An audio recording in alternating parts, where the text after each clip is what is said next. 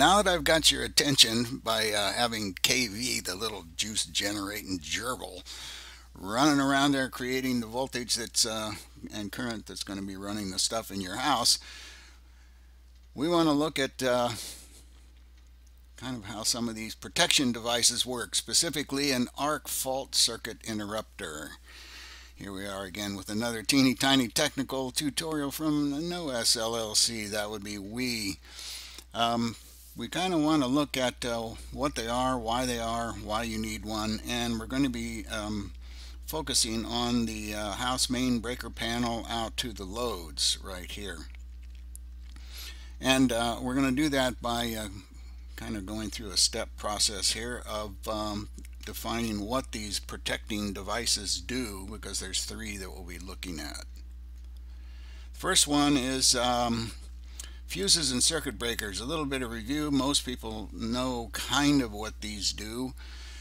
Specifically, they protect hardware.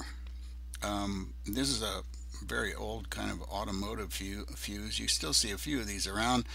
It's easy to see how these things work because they have a glass tube with a little piece of wire in it, and the wire will melt when more amperage or current flows through them than the thing can handle. So they burn open. So you can use them one time. Basically, they open the hot lead, the power lead. This over here is a circuit breaker which is reusable. Now I've shown a very simplified drawing down here of how these things work. Here's the hot line coming in over here, and here's the load over here. There's two parts to this, these simple devices. There's other ways to do this, but this is by far the most common. There's a bimetal strip in here that heats up as current flows through it. If too much current flows through it, it will eventually bend up here, and these two contacts will go open, so the circuit will go open. And then there's another thing that's like a relay. It's a solenoid that will, when activated, pull these contacts apart, normally made contacts apart. So the heat strip is for an overcurrent condition, but not a terribly overcurrent condition. It's a little bit above what the fuse is rated for, because the fuse needs to be able to handle these things known as insurges. When you turn on something like a light or a motor, there's a heavy draw of current initially, just called a surge. Well, you don't want the fuse to pop or the circuit breaker to pop on that. So these things are designed to be able to handle a certain percentage of overcurrent for a limited amount of time. So within this reusable circuit breaker, what we have is, if you have a massive overload, like a dead short out here off the load, this solenoid will operate and open those contacts. If you're just slightly over the current value of the breaker, this thing will slowly heat up and then eventually pop open. And if you go out there and try to set it back too quickly, like, it pops, and you just come out here and try to push it back on, and you haven't pulled off whatever the problem was over here, of course it'll pop again. All right.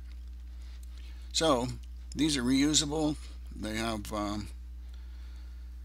several different ways of handling current overloads, either instantaneous high ones or a lower level but still too high, slower. So that's what circuit breakers do, fuses do, is they protect the hardware. They do not protect you.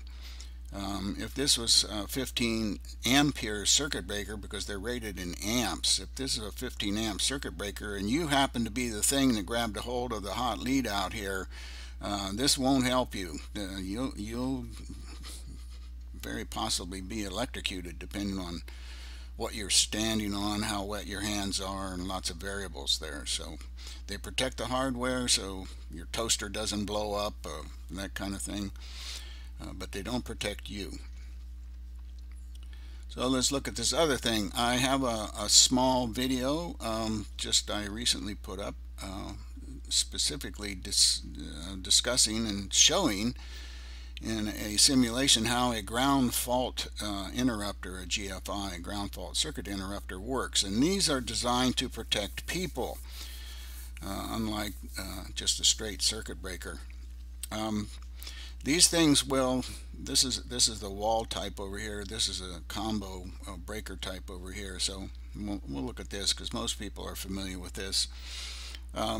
These are designed to protect people because what happens is it'll open the hot and the neutral leads on about 4 to 6 milliamps. Now what does that mean? Well, these things work simplistically by watching the current flow going out on the one lead and coming back on the other lead. Now because this is AC, you can't say that this is the go out and the come back, because the electrons do go out to the toaster in this case and then come back. But in the AC world, they also come this way, right? So they just go back and forth like this. But the key to this is this little dude right here watches the current. That's kind of a simplistic, but it compares the electron flow going this way with the electron flow coming back this way, or vice versa. And if they're balanced, the same number of electrons going this way as coming back this way, then it continues to work. If they're unbalanced, then it will break. It'll open up actually both sides, the neutral and the hot. And if you want to know more detail about that, go find our little video on ground fault interrupters. So why would there be more electrons going one direction than the other? And the answer, of course, is there was something wrong with the toaster and you were hanging on to the metal casing out here, and the difference of the Gozalta and the Gozinta would be going through you. And so you would get shocked on this. But in fact, this happens so quickly, and the current that trips this off is so small that it protects you. You don't get shocked. So that's what a ground fault circuit interrupter does. So the breakers protect the equipment. The ground fault circuit interrupters protect the people. So one would say, well, then what else do you need? Well, here's what lots of folks say you're going to need in building new houses. And that's known as an arc fault circuit interrupter, and that's to protect your house from fire. Now, what does that mean? Well, in electrical equipment, there are what are known as good arcs and bad arcs. Now, what in the world is a good arc? And first off, what is an arc? Well, you see them if you look inside of a motor. When the thing is spinning, when it's turned on, you'll see there's little sparkies kind of going around on this thing as the unit spins around here inside of the motor casing. You'll see little sparks. Those are good arcs or sparks. When you flip a light switch internally inside the switch, there'll be a little arc as the contacts either open or close. So lots of things create small arcs in electrical equipment. But there are then bad arcs. Now, what is the difference? Well, let's say that you had a extension cord plugged in running something on one side of your room, and the extension cord had to plug in to a outlet on the other side of the room. And so what did you do? You put a throw rug over top of that extension cord, and after a while of walking on that thing, you start smashing the insulation between the two wires, the hot and the neutral, or the hot and the ground. You start smashing those wires internally, and it kind of breaks down the rubber insulation, and pretty soon a little bit of electron energy is moving back and forth between the two conductors inside of the cord. Well, that can create an arc, and that's a bad arc because it'll heat up the cord will heat up and eventually can create a fire. Or how about this, the wiring that's inside of your wall? Maybe you've got a little mouse running around and it likes the insulation, so the little mouse starts eating the insulation until finally the two wires inside that sheath can start conducting.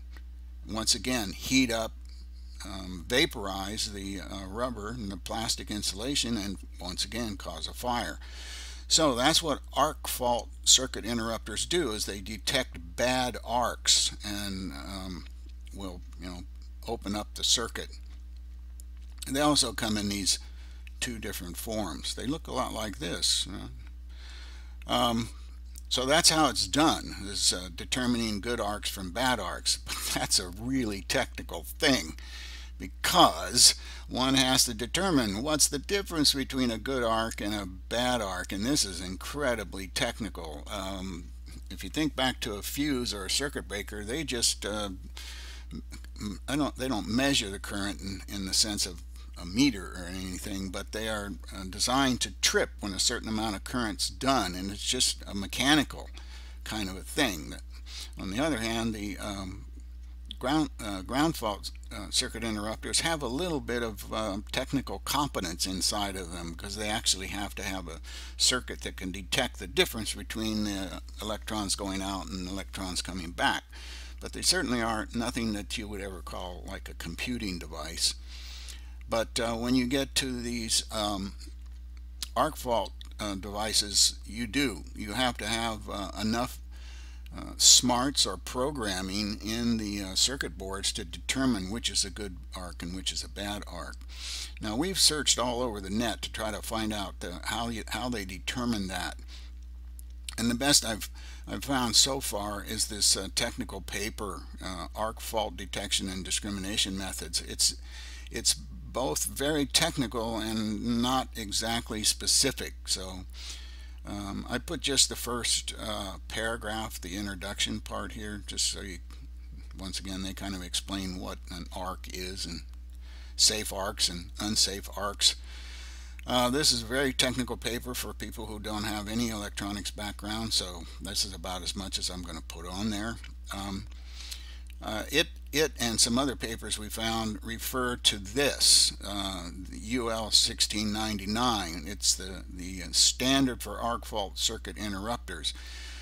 And like lots of technical documents, it's not free. So $798 is a little bit much for us. We're only mildly interested in how these things work. Right? So I've certainly got a better use for $1,248 than to order these things. But if you read some of these general documents like this one, and you have enough technology background to kind of follow what's going on, I think what you'll get is what we got, which is, our best guess is that it's some combination of frequency noise characteristics, the periodicity relative to both series and parallel arcing.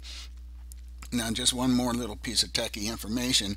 Parallel arcing is what I just described when you crush that extension cord under that throw rug, right? It goes from the hot to the neutral, or like that. It goes parallel across these two conductors, and the series just means something like you didn't put the screw down really tight when you put that new outlet in, so it kind of arcs.